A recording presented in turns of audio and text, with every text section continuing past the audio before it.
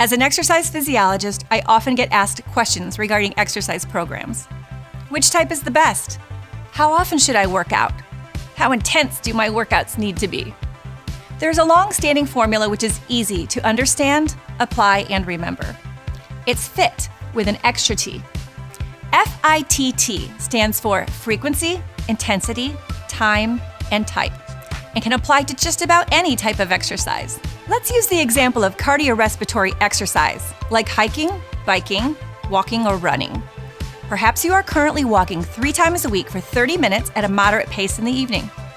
In order to improve fitness, the body needs to do more work, so it will adapt by getting more fit. We call that progressive overload. Simply pick one of the fit aspects and increase it. Let's give it a try with a walking example. Frequency.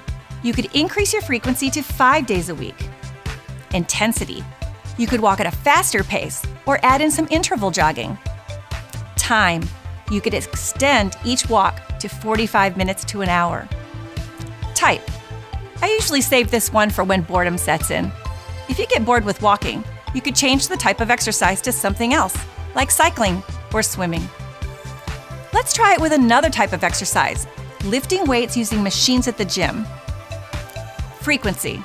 You could increase your lifting days from 2 to 3 days a week. Intensity. This one's easy with weights. Simply increase the amount of weight that you lift. Time. You could extend the time of each lifting session and add in more sets and reps. Type. When you get proficient in basic lifts and movements, you could add in accessory exercises using dumbbells or kettlebells. It's important not to try to change more than 1 or 2 of the FIT concepts all at once.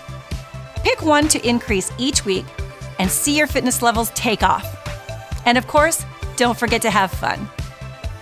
Our kinesiology and exercise science students learn and implement the FIT principle with clients in our state-of-the-art exercise science laboratory. Exercise physiology is my passion, and I would love to share it with you. I'm Dr. Kerri Berends, kinesiology professor and department chair at Calvin University.